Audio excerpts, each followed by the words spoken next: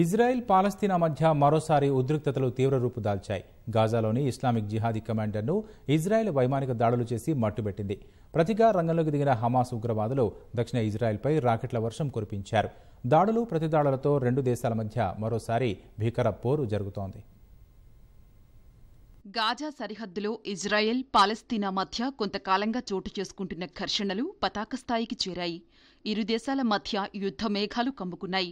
శుక్రవారం ఇజ్రాయెల్ జరిపిన వైమానిక దాడులకు ధీటుగా హమాస్ మిలిటెంట్లు రంగంలోకి దిగారు. దక్షిణ ఇజ్రాయెల్పై శనివారం తెల్లవారుజామున రాకెట్ల వర్షం కురిపించారు. దాదాపు 100 రాకెట్లు ప్రయోగించినట్లు హమాస్ వర్గాలు ప్రకటించాయి.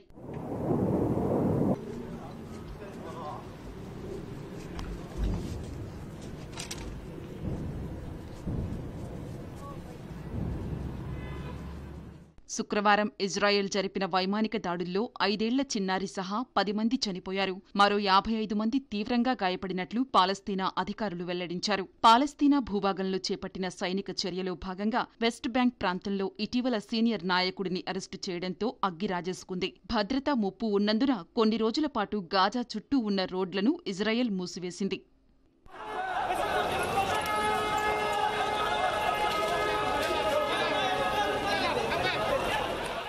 వైమానిక దాడులపై ఇజ్రాయెల్ ప్రధాని మాయర్ లాపిడ్ వివరణ ఇచ్చారు. గాజా సరిహద్దు వెంబడి రోజుల తరబడి ఉద్రిక్తతలు కొనసాగుతున్నాయని, ఇస్లామిక్ జిహాద్ గ్రూప్ నుంచి పొంచి ఉన్న ముప్పును తప్పించుకునేందుకే ఈ ఆపరేషన్ చేపట్టాల్సి వచ్చిందని స్పష్టం చేశారు. తమ పౌరులకు హాని కలిగించాలని చూస్తూ ఊరుకోబోమని హెచ్చరించారు. తాత్కాలిక ప్రధానిగా ఉన్న లాపిడ్కు నవంబర్లో జరిగే ఎన్నికలకు ముందు ఇది ఒక అస్త్రంగా మారింది. ఈ దాడులతో తాను ప్రధానిగా కొనసాగాలని లాపిడ్ భావిస్తున్నట్లు తెలుస్తోంది. 25,000 మంది సైనికులను రిజర్వ్లో ఉంచాలన్న ఉత్తర్వులకు ఇజ్రాయెల్ రక్షణ మంత్రి ఆమోదం తెలిపారు.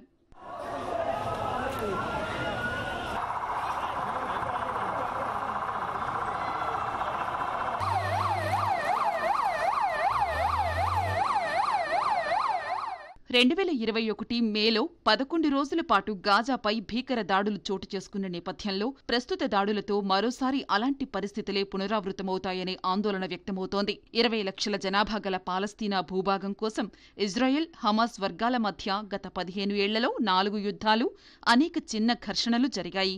ప్రస్తుతం హమాస్ వర్గాలు యుద్ధంలో పాల్గొనాలా వద్దా అనే సందిగ్ధంలో పడ్డాయి. గత యుద్ధం కారణంగా జరిగిన విధ్వంసం నుంచి పాలస్తీనా ఇంకా తేరుకోలేదు.